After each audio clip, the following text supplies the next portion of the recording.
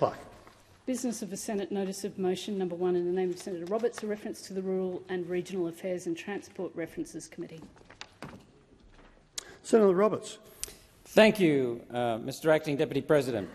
As a servant to the many different people who make up our one Queensland community, One Nation continues to support a fair outcome for all those in the Murray Darling Basin, in Queensland and across the connected river system. The government last week advanced a bill that evolved drastically as it passed through Senate debate. Some would say catastrophically through Senate debate. First, the Greens demanded changes for their support. Then Senator Van, Senator Thorpe and Senator Pocock added some tinsel for their respective ideologies. Much like a Christmas tree that the whole family decorated, it looks a bit crook. In fact, I would suggest nobody knows how the bill is going to actually work.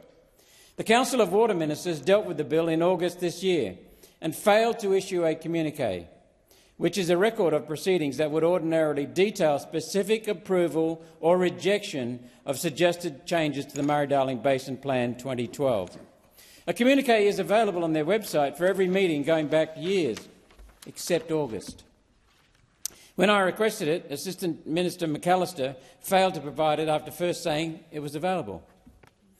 Instead, the Federal Water Minister, Tanya Plibersek, put out a political statement that an agreement was made between the Federal, New South Wales, South Australia, Queensland and Australian Capital Territory governments to deliver the Murray Darling Basin Plan in full. Firstly, the ACT government is not a state. It is not a voting signatory to the Murray Darling Basin Plan. So the so-called agreement that was reached was only between 3 of the required 4 states. Secondly, what was the agreement? I hear you saying an agreement was reached, yet no proof of that has been posted up beyond the minister's statement. Did New South Wales sign on to allowing as much as 700 gigalitres of buybacks from New South Wales farmers or not? New South Wales Premier Min said in a recent press release he did not sign off on water buybacks and instead only signed off on $700 million in federal money for water projects. Victoria has not agreed to this legislation and is not a party to the buybacks. They've made that abundantly clear. South Australia has not been honest with their farmers. I have not heard a word about the buybacks that are being planned from South Australian irrigators. Now here you say, hang on just a minute, the water is for South Australia. That's true. The government is about to buy back water for South Australian river flow from South Australia. Their irrigators can wave at their water as it flows out to sea. I call on the South Australian Premier, Peter Malinauskas, to answer a simple question. How much water did you agree could be purchased from South Australian farmers in that August meeting? How much, Premier? I'm hearing that as much as 40 gigalitres is intended to be purchased from South Australia, which only has an irrigation pool of 400 gigalitres. That's 10%. Queensland Premier Palaszczuk has not said a word about water buyback. With an election coming up next year, the farming community should know what the Premier has just done to them, but they don't know. She won't tell them. I asked the Queensland Premier to be honest, to come clean. How much Queensland water did you agree to be bought back in Queensland? I understand the game all the premiers except Victoria are playing. Don't talk about water buybacks. Blame the federal government. Defend Labor's vote against the Greens and the Teals. Get re-elected. Shh. Such a simple plan, except that it breaches the rules around the operation of the Murray Darling Basin Plan itself. All state premiers must sign off to every change. The minute one state is out of something like water buybacks, the other states have to pick up the slack. My state of Queensland loses more water and with that a further hollowing out of the bush. The Water Amendment Restoring Our Rivers Bill 2023 was heavily amended, and many of us say catastrophically amended. In the House of Representatives, the Water Amendment had 5 crossbench and 31 government amendments. 31 government amendments. In the Senate, the bill had a haphazard mishmash of 20 government amendments. That's a total of 51 government amendments on a bill that was introduced to Parliament, plus 5 in the Senate from the Greens and 8 from the crossbench. 20 amendments from the bill in the Senate, plus 31 in the House of Reps, reflecting yet another bill brought into the Senate without adequate thought and becoming a scrambled mess due to opportunistic trading and deals. This is no way to govern our country. It is shoddy governance. It is dishonest governance. And who pays? Farmers, farming families, rural communities, regional Australia, everyone and anyone who eats. The reason there were so many amendments, including government amendments, is because the process of consultation was a complete farce. The government consulted with everyone they knew who would agree with them.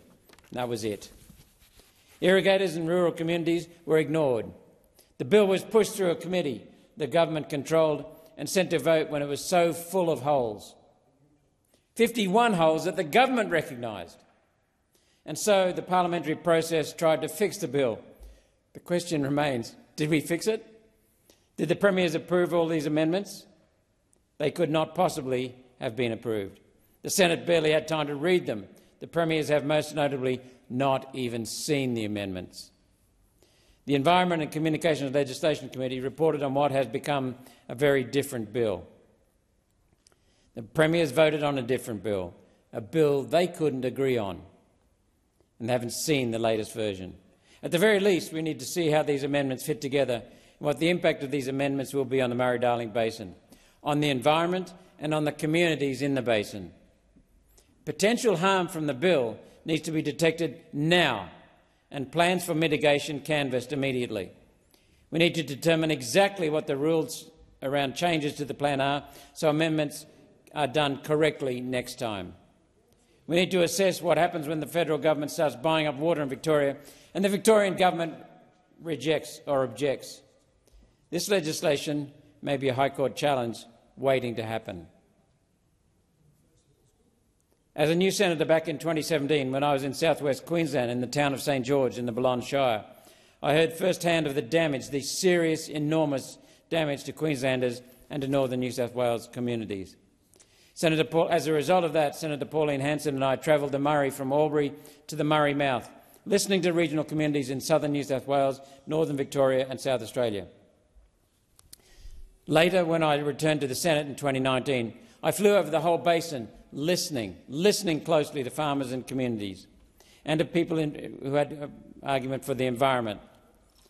I then crossed the basin 4 times from east to west, listening in Queensland, northern New South Wales, central New South Wales, southern New South Wales and Victoria, and South Australia, including the regions of South Australia. We developed a credible water policy based on science and people's needs, environmental needs and the national needs. The late John Bristow was a world-renowned expert on water. He visited our country in 2007. I've read a paper that he's published on it, and declared that we had the best water management in the world. A water expert, international water expert, and he said we had the best water management. Then, later in 2007, John Howard as Prime Minister and Malcolm Turnbull as Water Minister introduced the Water Act of 2007. Some of the features include, it's repeated 4 or 5 times now, the aims of the Murray Darling Basin of the Water Act are to include compliance with international agreements. What the hell's that got to do with our federal legislation? Secondly, to change from the Murray Darling Basin Commission to the Murray Darling Basin Authority. And that destroyed cooperation that had successfully managed the basin with cooperation between states and the Commonwealth. Commonwealth departments started to dictate and started to lie.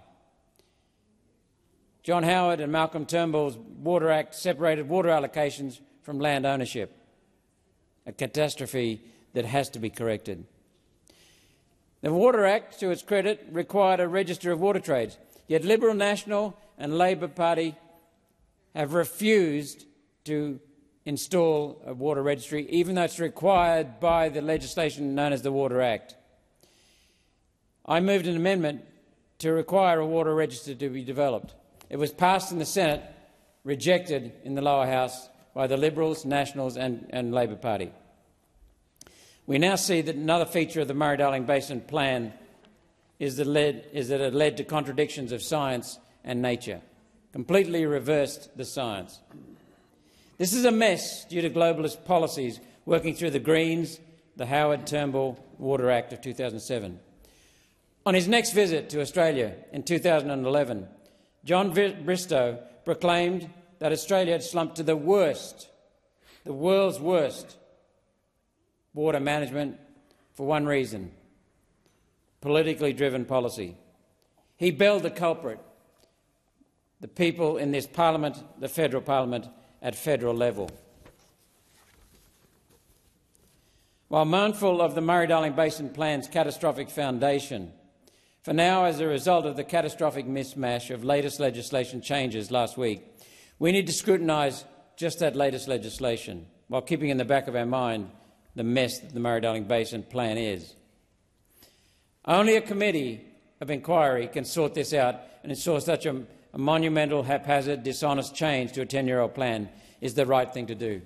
Thank you, Mr Acting Deputy President. Before you sit down, Senator Roberts, you might just want to move your motion. Yes. I move my motion as the clerk introduced. Yep. Thank you. Thank you.